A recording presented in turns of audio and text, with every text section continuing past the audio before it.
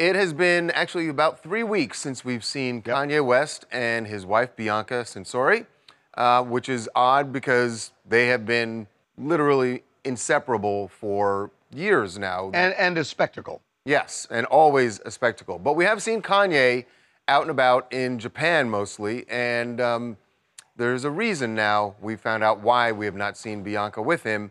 She's not there in Tokyo anymore, and that they have been split up for about 3 weeks, and it certainly is looking like they might be getting a divorce. Might be getting a divorce. At least that is what it sounds like from the things Kanye is saying to people around him. Yeah, and the people that we've been speaking to on this are very clear. They are hearing it directly from Kanye and Bianca that they have been telling people that this has been over for about 3 weeks. We know Bianca, since the split, has been in Australia with her family.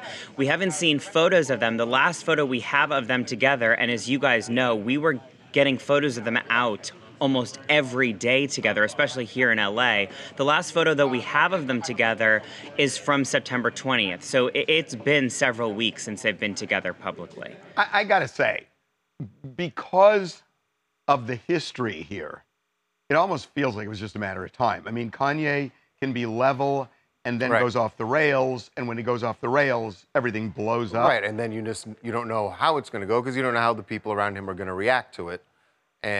But usually it doesn't go great when that happens. Usually it's not great. I gotta say, you know, one of the things that really struck me about this is Kim, that in a way, I think she was rooting for this to work because it was really rocky between the two of them for a long time.